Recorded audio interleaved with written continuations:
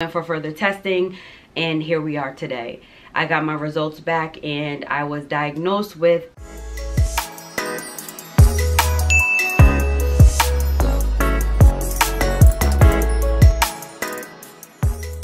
Hey guys, welcome back to another video. It's your girl Michelle. If you're new to my channel, why not subscribe? I promise you your girl's a whole vibe. In today's video, I'm going to be opening up about my diagnosis. If you have not checked out my previous video, I'll be sure to link it down below just to give you a little understanding of why I'm actually making this video. This video is something that's very sensitive for me, but I feel like it's important to talk about it because I'm sure there are other women who may be going through the same thing or who may be experiencing what I'm experiencing but hasn't gotten a diagnosis yet. Before I actually get into this video, I just want to give a quick disclaimer. I am not a professional. I am not a specialist. I am not a doctor. I can only talk about my experience, the things that I've been through. So I'm going to basically just talk about my diagnosis, the risk factors, as well as the treatment plan. So with that being said, let's jump right into it. I don't want to ramble and I don't really have a whole structure, of how I want to say this. It's coming straight off the dome. If you guys are new and you don't really know me, I have 3 beautiful children. I had my first child when I was 22 years old. Let me rewind that. I got my menstrual cycle at the age of 15 and I feel like that kind of was late. I was a late bloomer. Being that a lot of my friends got their menstrual way earlier than me, I just felt so awkward and weird, like, why am I not developing? When is puberty gonna set in for me? When I first started my menstrual cycle, it was like a walk in the park for me. I heard a lot of horror stories from other people stating the pain and just how uncomfortable it is during your menstrual cycle. And for a long time, my menstrual cycles were really painless and very short. It wasn't until after having my first child at the age of 22 when I feel like my body kind of changed a little bit. Of course, after bearing a child, your body never really goes back to being normal. I noticed that before my menstrual cycle, I was experiencing a little bit of discomfort. Even during my menstrual cycles, I felt a lot of discomfort as well, which was different from before having children. It was to the point where I could actually deal with it. It was only for like the first, 24 hours. I was just like, woo, this is like, woo. This is reminding me of labor. I just dealt with it. I would take Tylenol, I would lay on a heating pad and just rest up. And, before I knew it, I was back like I never left. A couple of years later, I decided to have another child. I met Eddie and we wanted to start a family together. And the first time that I did get pregnant, fortunately, I had a ectopic pregnancy. And I will also link that video either here or here so you guys can check that out, which was definitely something that was very devastating for a woman to have to go through. It left me in an emotional state, emotional roller coaster. I also had to have surgery during that traumatic time for me as well. The doctors were telling me that my chances of having a child after having the surgery, which left me with 1 fallopian tube, that my chances of getting pregnant would be really, really hard. But by the grace of God, I went on to having another child, which is my second daughter, Mia, which was fairly soon after going through the procedure. God is amazing. I just have to say that before going forward. He has the final say so. So after having my second daughter, the pregnancy was the same like with my first daughter, Lyric, very sick. The regular symptoms of being pregnant. I went through full term with my second daughter as well, and everything was all good. After having her, my body definitely changed even more because now that's another baby. I noticed that I started to develop fibroids, which are just non-cancerous growths that, develop inside of the uterus, which are very, very common in African American women. And it just happened to be me. It's very much so hereditary because my mother had them and other family members as well. So that was something new for me. I developed fibroids and also cysts on my ovaries, which would come once a month, and those are very painful as well. What scared me is that once I started to have my menstrual cycle, the pain began to get worse for me. I just kept going on with my life and I was just like, well, some people just have painful periods, this, that, and the third. And then I went on to having my last child in 2018. I had a little boy who is now 3 years old, and that's when I feel like this was the icing on the cake. I feel like after having him, my body really, really took a turn for the worse with my reproductive system. The periods became unbearable, debilitating. Sometimes I wouldn't even be able to get out of the bed. It literally felt like I was giving birth all over again. Every month, even before my menstrual cycles, before ovulation, during my menstrual, it was just like it just got worse and worse for me. I was like, you know what, I need to go to the doctors. Go to the doctors, they do a special test on me. I forget the name of it once I find out the proper test that was taken, I'm going to insert it for you guys, where they just insert some type of liquid and they go up inside to, you know, check out my uterus, my fallopian tubes, ovaries, all that. It basically glows it so that they can see if anything is abnormal on the scan. I went for ultrasounds and stuff like that, and it did show that I do have fibroids, and I have a few of them in my uterus, but nothing too alarming. Each month was going by, I noticed that I was experiencing like more symptoms than normal, just more irritated and just a lot of pain. If nothing else, the pain was what was stopping me from my daily activities of life. As a mother, as a content creator, just a human, as an adult, you know, we have things we need to do, so I can't lay up in the bed all day because of this. And so I wanted to do something about it. I went for further testing, and here we are today. I got my results back, and I was diagnosed with adenomyosis. I did a lot of research before I came on here to let you guys know, because I had no idea what adenomyosis was until, you know, my doctor, my OBGYN, told me what it was. So basically, it is kind of like cousin to endometriosis, which is two separate conditions but kind of similar in the same sense. So it causes the uterus to enlarge and swell up, which as a result causes chronic pain, pelvic pain, heavy bleeding, prolonged menstrual cycles, and it's just a whole mess for your girl. With endometriosis, the tissue grows on the outside of anywhere it wants to attach to. It can attach to the ovaries, it can attach to your fallopian tubes, even your bowel. Wherever it feels like it wants to chill at, that's where it's gonna go. Both cause severe pain, heavy bleeding, and so on and so forth. So you can get the two of them mixed up, or you can have both of them. In my situation, I feel like I have both of them. This is what's been going on with me. So once I was told this, I just had to take a second to understand what it was. I ask a lot of questions whenever I'm going to the doctor, because sometimes you can get a false result, and I wanted to just make sure that this is exactly what I have. Now, this is what it is. What are we gonna do? What is the treatment plan for me? What can I do to get some type, to alleviate the pain, to get some type of relief without having to go to the extreme? Is this going to kill me? Is this a serious condition? It's not a life-threatening condition, but it's a very painful condition that can cause many, many years of pain, many, many years of discomfort. And if you, and you guys know as women, if you have painful periods, then you understand this is like times 10. Now I dread getting my menstrual cycle because the symptoms are so severe. And honestly, I went to a different doctor before, my OBG, who I have now, and she basically said that I had endometriosis as well, but because of my age at that time, she didn't want to go in and do the laparoscopy because of risk factors of my age. All the symptoms that I described led up to endometriosis, but now I got a test to confirm that I have adenomyosis. So I asked my doctor, is there any way that you can confirm the endometriosis as well? Because me describing what I go through, it does no justice unless you have been in this situation. Now I'm gonna jump into the symptoms. Symptoms that I experience are pelvic pain, lower back pain. Literally feels like somebody is going to, like, my tailbone is, somebody's just like ripping it apart. Heard from a lot of women who have had epidurals that their back hurts because of that. Any type of lower back pain is just crazy. It just feels like my body's just detaching. I also experience hip pain that radiates down my right leg. I experience rectal pain. It's like a sharp pain in my rectum. I know this may be TMI, so if it is, then you could just fast forward this part. I'm just gonna keep it real with you guys.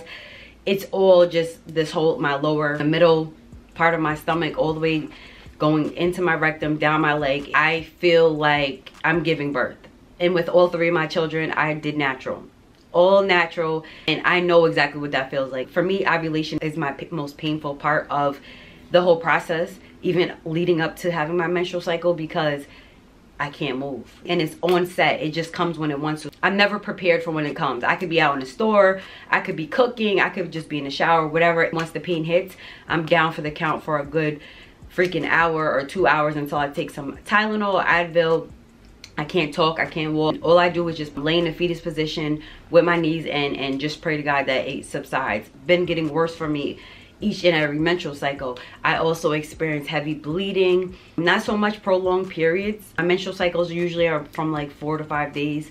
4 to 5 days, if that, so that's not really a big thing for me, but it's the bleeding. I release a lot of blood clots, very, very, very, very hefty ones. Again, TMI, I'm so sorry, but it's just what it is. So a lot of times I feel very tired, I feel very weak, I'm very irritated. Right when I know I'm gonna get my menstrual cycle, my hormones are all over the place. I just get really emotional. I get very, very irritated, ready to go off. It's just, I don't know, sometimes I don't even like myself because of how I react, and that's just not okay. I try to acknowledge what's going on and try not to let it allow me to keep acting like that. It's like, okay, I know I'm ovulating, my menstrual about to come in like 4 days. Snap out of it, stop being a little bitch. You know, you need to check yourself. Another new symptom that I've been experiencing before my menstrual comes is night sweats. That is something that really scared me. I mentioned it to my doctor. It wasn't a really big thing, but to me it is, because I'm changing my clothes 3 or 4 times throughout the night. My body overheats, but when I wake up, I'm shivering, my clothes are wet. I don't have a temperature, I don't feel sick, I'm just freezing, but yet my bed is full of water, of sweat, and you can feel the heat from where I was laying. So it's like my body's overheating, but I'm freezing, I'm shaking. This has been an ongoing thing for the last couple of months, right before I get my menstrual cycle. So it's just a lot of different symptoms, but I feel a sense of relief now that I've gotten a diagnosis. I don't feel 100% complete, because I know that these other symptoms that I have mentioned, they don't all fit in the category with adenomyosis. They kind of fit in the category with endometriosis as well. I may have both, I don't know. I'm not a doctor, I'm not gonna self-diagnose, but you know your body. You know when something's not right with your body, and I've never been one to just run to the doctor unless I feel something consistently going on with my body, and I go at the last minute. That's just me. I don't like doctors, I'm afraid of doctors. Now I'm going to talk about the risk factors with having adenomyosis. It's been told, I don't know, it's been told that, you know, it may cause infertility problems, it may be hard for you to bear a child. I don't know how long I've had it. I don't want to question it. I'm grateful, again, I'm grateful because I was able to have 3 children, 3 healthy children with no complications whatsoever, besides having the ectopic pregnancy in between my second child. I also wanted to know, like, how did I get it? Where does it come from? It's kind of like an unknown thing, but I've read it that childbirth can increase your risk of having it. Middle-aged women, prior uterine surgery, C-sections, fibroid removals, and also having a DNC. They don't really have a cause of why women develop this, but it is no joke. Now we're going to talk about the treatment plan.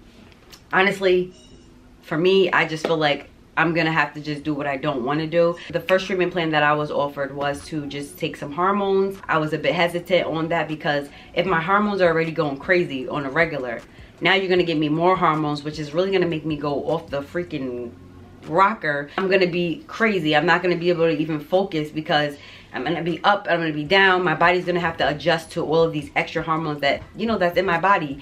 I really didn't want to go that route. Another alternative for me was to take contraceptive, birth control, try IUD, or just take the pill form, and I am totally against that. No shade to anybody who does take any birth control. That's just my personal feeling about it. I just read, I've seen, I've heard so many things that just weren't beneficial to a woman when taking birth control, and I was just like, I don't feel comfortable putting things in my body that I didn't do all my homework on. I don't know the side effects, the long-term effects.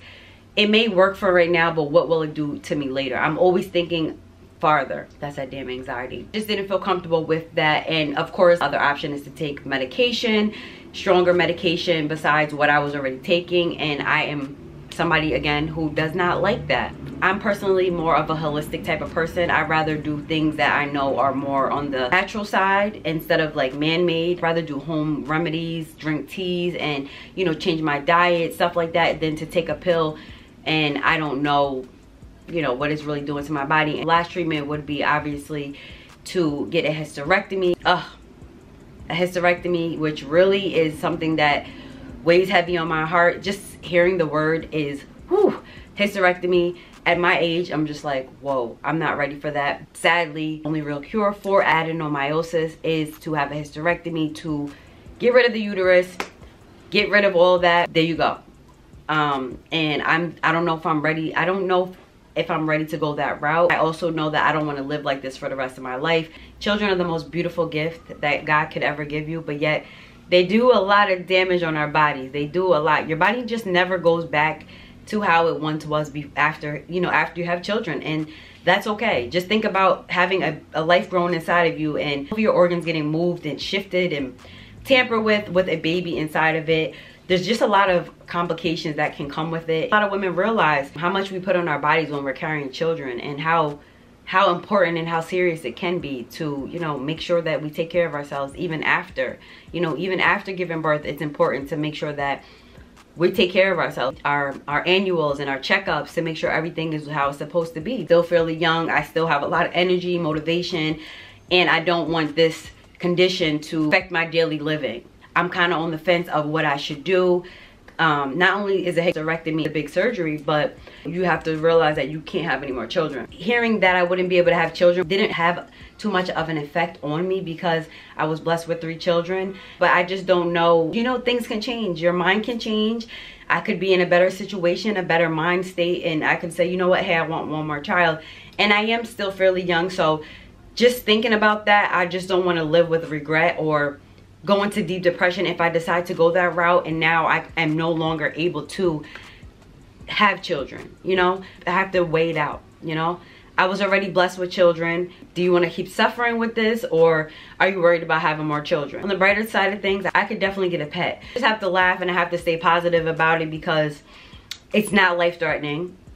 I don't know, you know, what will happen if I don't go through with the surgery. You know, I did read some stuff, but sometimes you just gotta stay off Google because Google will scare you. Like I've said, Google will have you in your thoughts. Google will have you running scared. So I try to just give it to God. I'm just gonna pray on it. I'm just going to think long and hard about it, and we'll take it from there. I have to go for another follow-up appointment, so I'll definitely keep you guys posted. But I just wanted to come on here and let you guys know what's been going on with me. And if you have experienced anything like this, if you have been feeling any type of discomfort in your body, even if it doesn't have to pertain to this, male or female, go get it checked out. Don't wait until it's the last minute. Don't wait until you're feeling so bad and it's really bad for you. Catch it before it gets worse, and you know, you'll feel better about it. I feel like for me, there was a reason why I was feeling all of this freaking pain, all of this discomfort. So don't wait.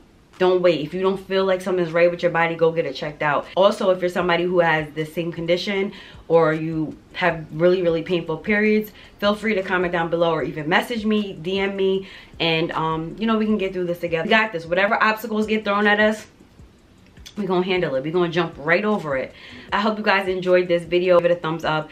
If you guys can, leave me some praying hands. Just let me know that I got this, and with the help of you guys, I know that I can get through it all. I love you guys.